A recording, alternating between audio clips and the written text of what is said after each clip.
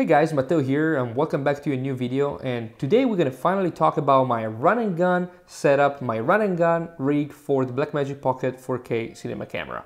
Keep in mind guys, this setup can also be used with the Pocket 6K, but let's just jump into it. A lot of people ask me, what if I want to keep my camera with a very simple setup? I don't want to, get noticed around places and stuff like that. And of course, the first video that I posted about my Blackmagic Pocket rig, it's about a year ago. You saw a big camera, big cinema camera with V-mount batteries and the matte box and all that kind of stuff.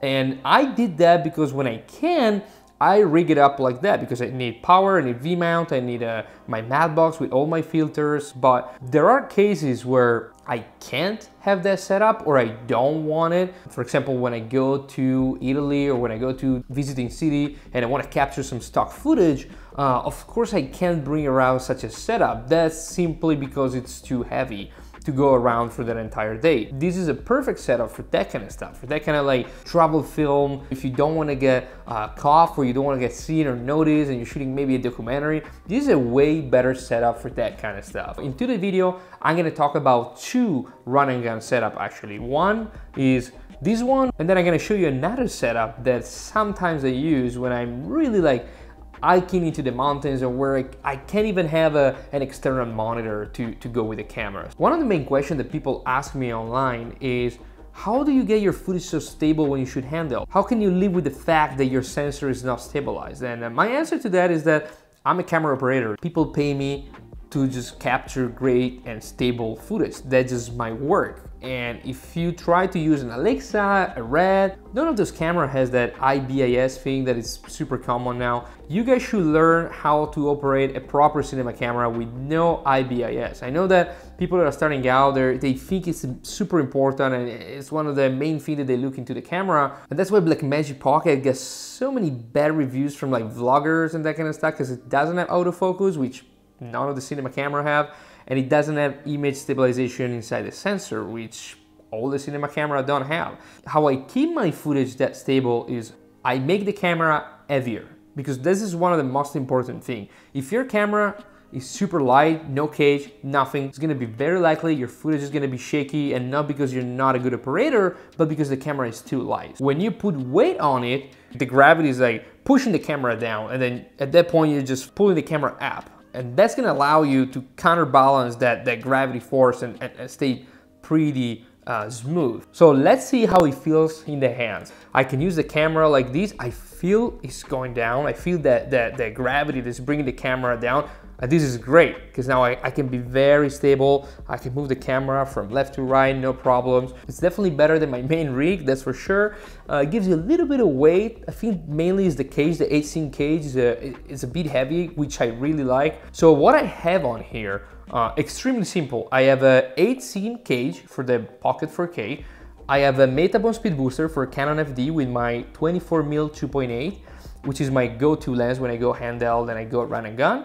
And then I have a Black Pro Mist from Tiffen, a 1/4, and then I have a variable ND from Tiffen. Moving on, we have a SSD with the SSD holder by 8-scene going to the camera. Right here we have our external monitor, small HD focus with the Sony battery in here, plug into the camera as well. I have this clamp right here from 8-scene to secure the cable so they don't go anywhere. And then as a power solution, I found this amazing plate that I use all the time, and it's the Power Junkie by Blind Spot. So super simple actually, you just plug this cable in, and this goes with a dummy battery inside the camera, an LP6 dummy battery. Then you get your Sony batteries, plug it in here, slide it on, boom, and you're ready to go. And this battery lasts pretty much 2 hours, 2 hours and a half. It really depends if you're shooting 24p, 60p, RAW or ProRes. And of course I have the 8-scene handle as well. This is pretty much it. This is my setup. Again, this is not ultra light. This, for some people, could be heavy. I'm really a big fan of shooting handheld without any sort of stabilization, and then just, move the camera a little bit as much as I like.